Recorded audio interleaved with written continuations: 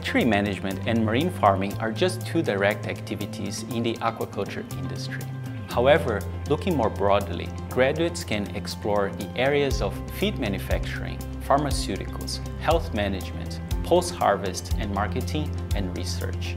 More importantly, having a good aquaculture degree, such as the one we offer at James Cook University, will increase the competitiveness of that graduate in the industry, be it here in Singapore or anywhere in the world.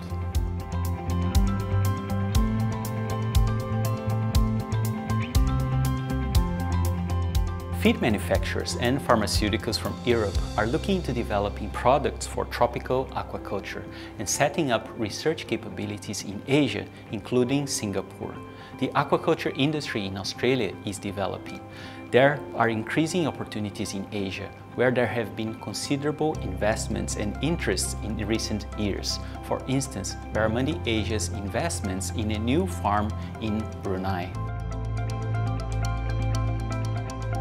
Fisheries management refers to managing wild finfish and shellfish. Hatcheries refer to the production of juvenile finfish and shellfish from captive broodstocks, either for commercial grow-out aquaculture or for restocking wild fisheries.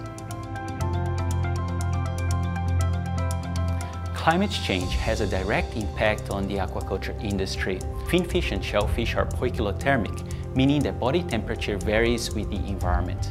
This means that their metabolic rates, which includes immunity and growth rates, are dependent on the environmental conditions.